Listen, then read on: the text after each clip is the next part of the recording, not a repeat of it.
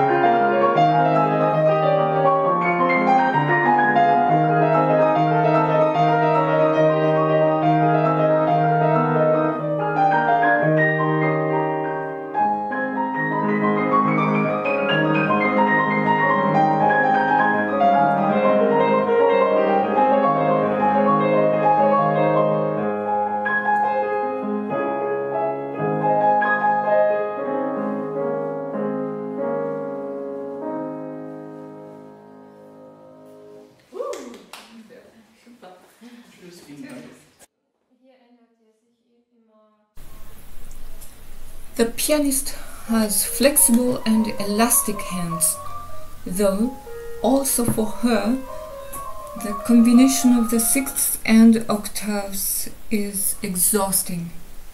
She says She feels her hand getting gradually stiff and unmovable.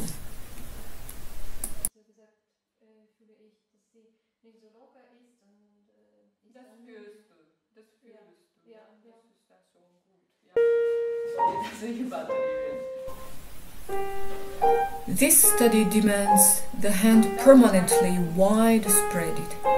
That makes the problem.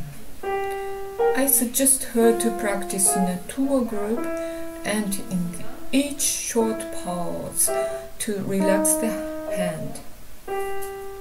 So the hand could learn to release quickly and automatically.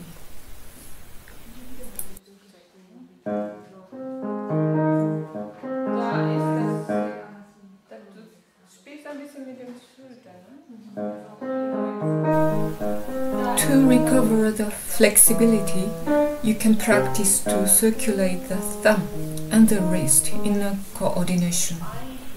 I demonstrate it in an exaggerated motion. If you get used to do it, the motion will be smaller.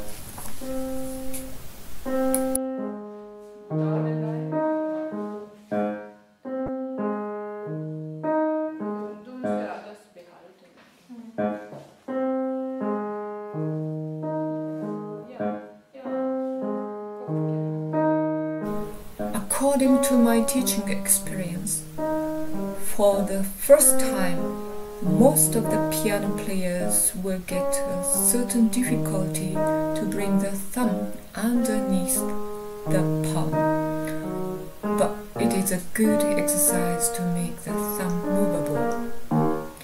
And when the thumb is set free, the whole hand will be released.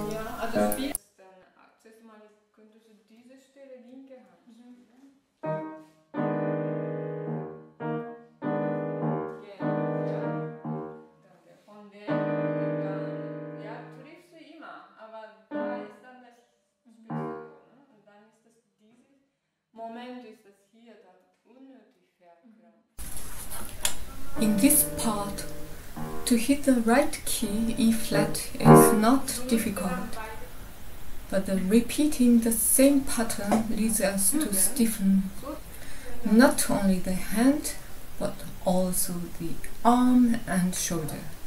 I show her how to practice in an anti-stiffening way, namely play the bass note with the thumb. In this way, we instinctively circle the joint of the shoulder, and that opens the breast and releases the shoulders. We can play more freely. For a complete performance, you can, of course, get back to the fifth finger. I myself prefer to play with the thumb in such case.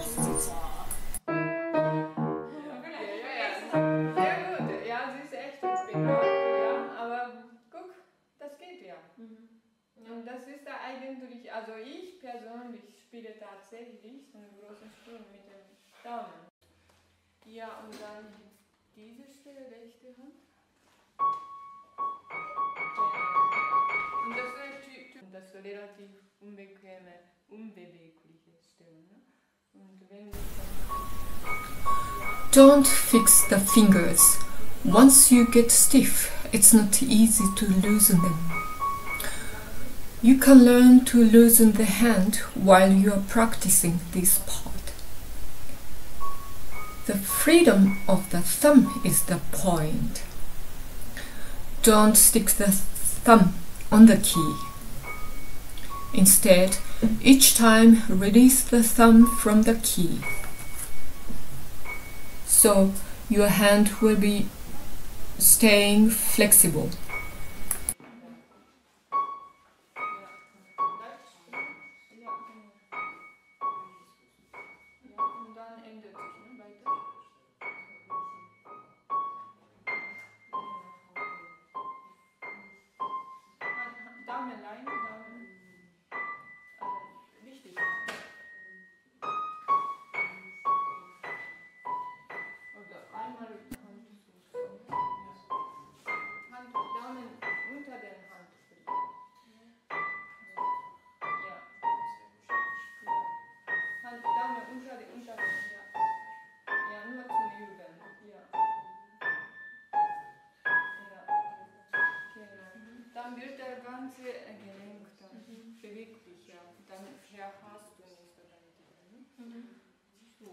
dann hier.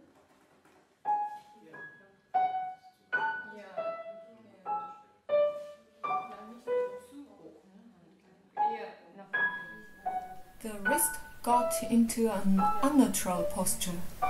Keep attention not to holding the wrist too high.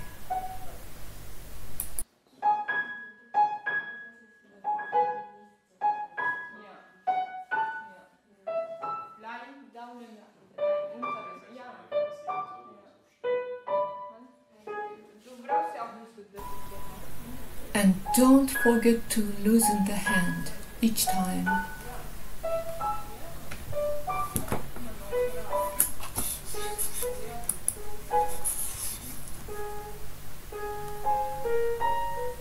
Okay, das auch.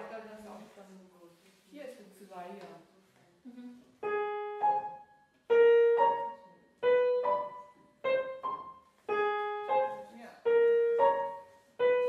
Nicht fest, da, ja, genau. Ja, das ist auch Pianisten eigentlich.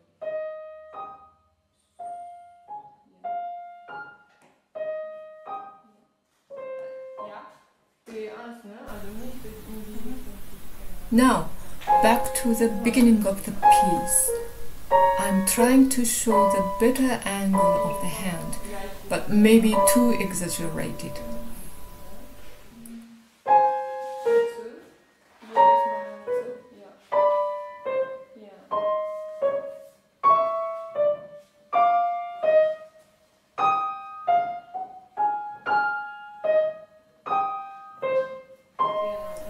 And so on. You can practice various articulations in the same principle. With the time, your hand will get used to release quickly. Auch nicht üben, dass das Hand in die Richtung. Ja. Ja, hier. Genau. Und dann, das ist dann wieder von. The staccato part, you must not lift up the fingers. Just let the keys coming up by themselves. Please try it by yourself. Thank you for watching and bye for now.